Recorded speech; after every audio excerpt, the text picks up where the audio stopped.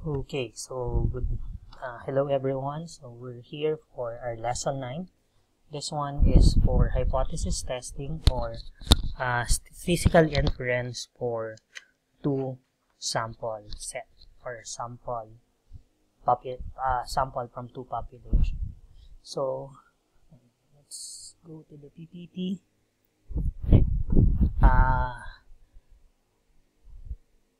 This is chapter 10 of the book, the 6th edition of Montgomery and Runger. So we have chapter 10 already during the discussion of the intervals for two sample population. Okay, sige, tuloy tayo. So I showed the slide previously para dun sa two samples na confidence interval. So the same assumption, we have two population where we can get a random sample. We note it as x1 to x1n and x21 to x2n for population 1 and population 2 respectively. These both population or the population x1 and x2 are independent, and we assume that they are normal. So we want to determine the Go back.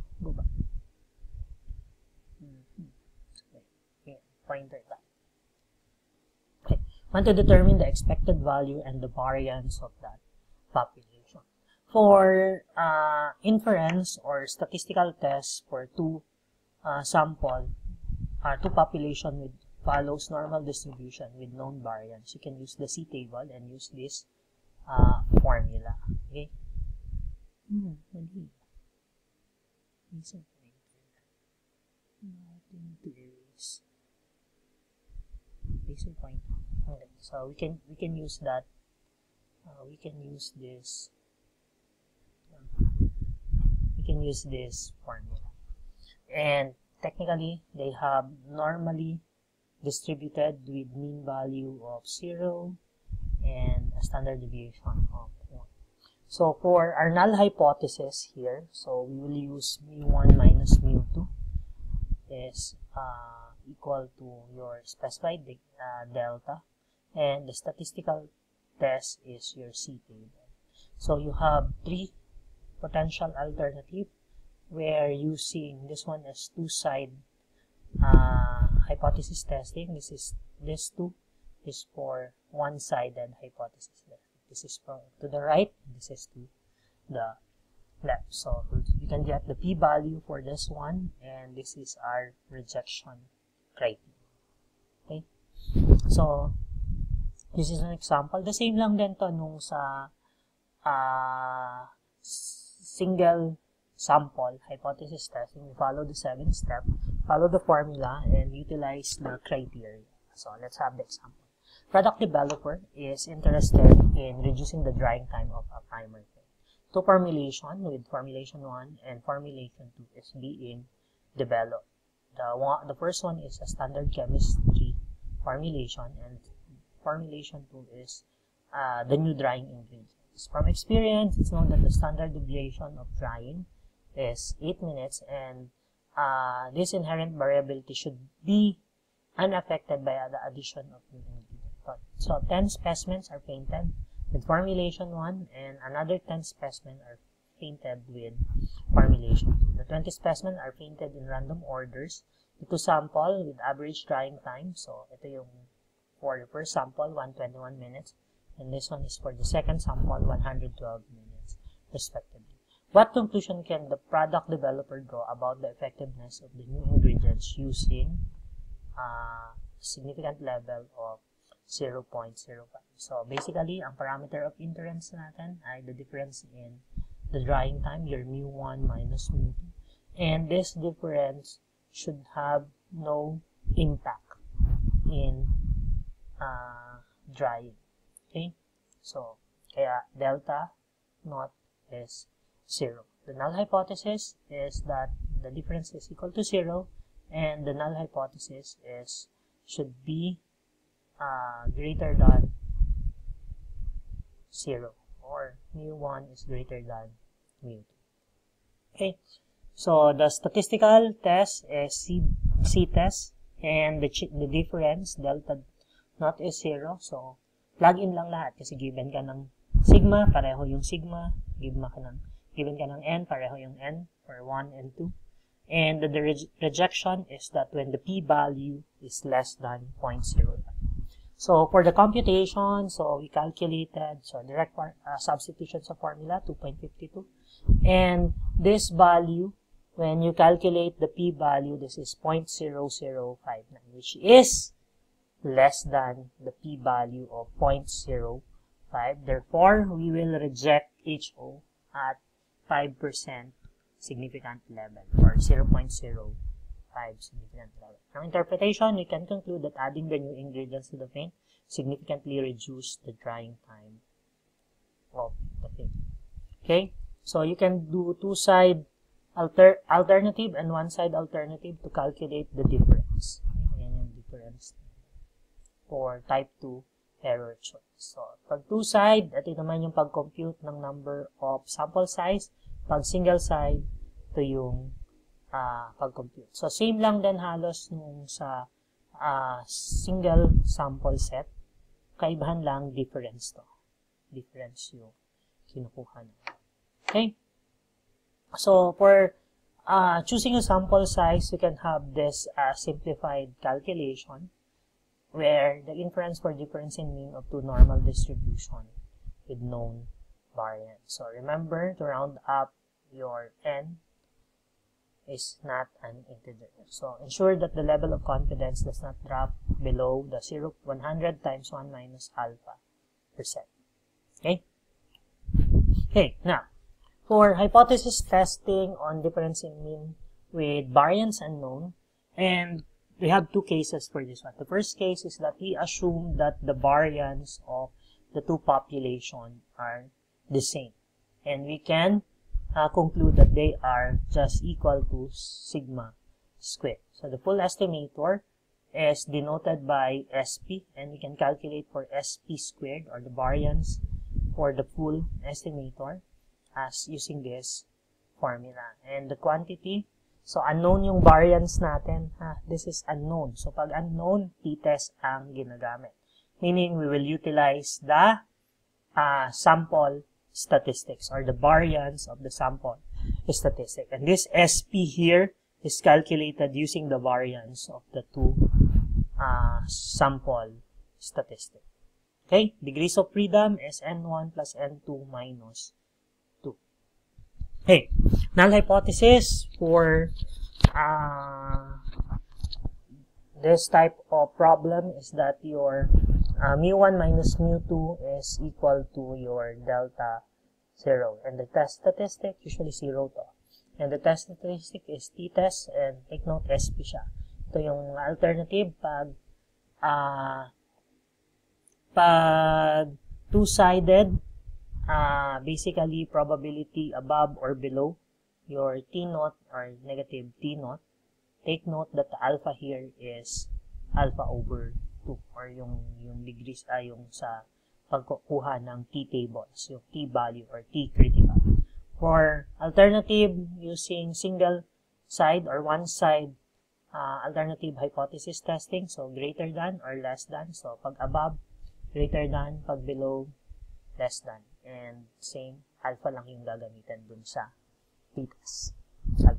So let's have this example. So we have two catalysts, 1 and 2, that being utilized for the reaction, and this affect the yield of a chemical process. So specifically, catalyst 1 is currently in use, I think currently, then you develop, or this catalyst 2 is the new catalyst.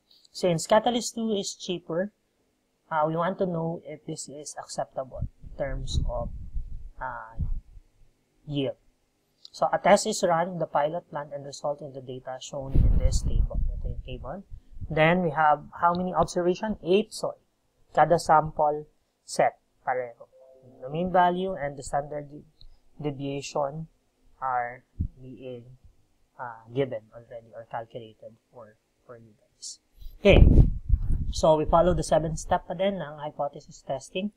So we have parameter of interest, which is the mu1, mu2 for catalyst 1 and 2.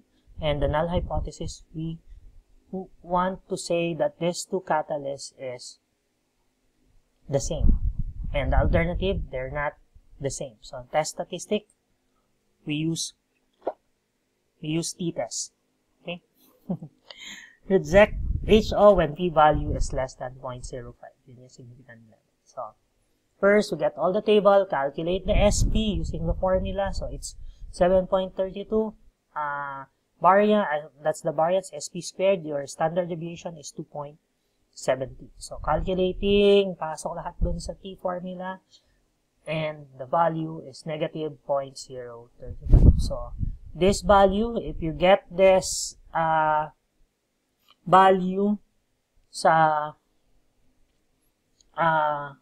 table 5, yung sa appendix, we know that p-value is between 0.5 to 0.80. Tingnan nyo na lang dito. Makita nyo yung degrees of freedom ay 14. Ito ay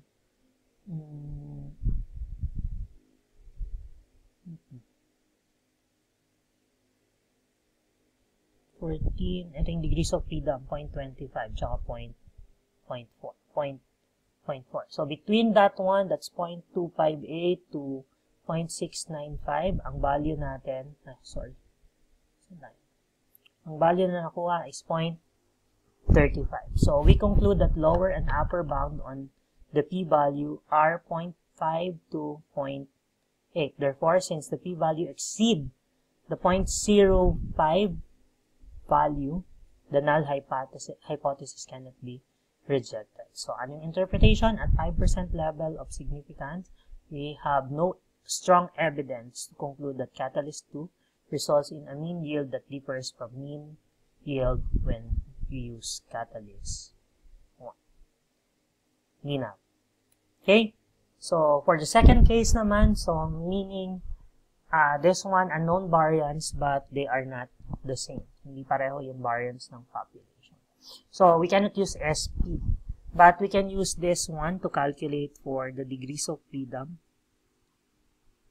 For the degrees of freedom of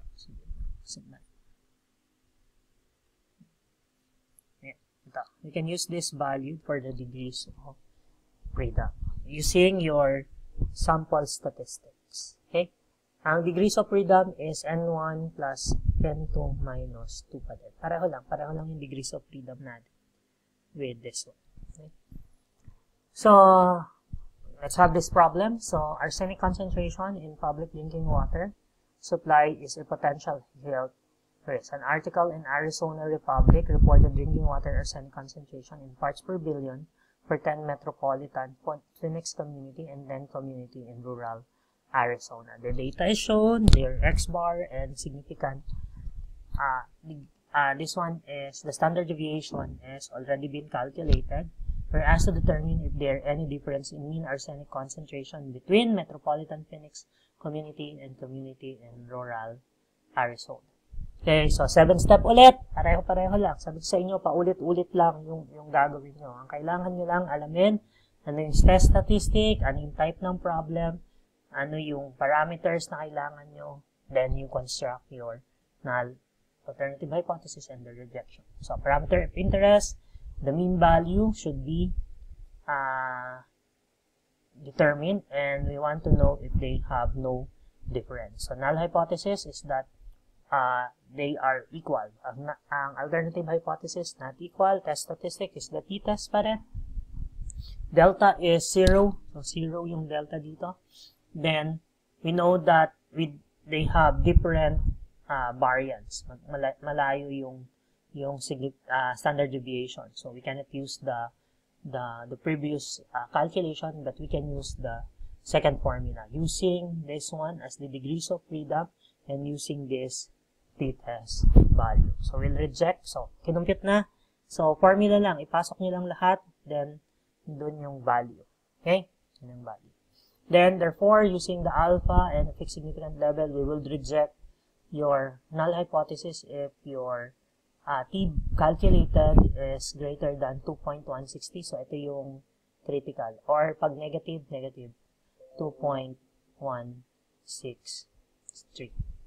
Okay? Okay, let's proceed.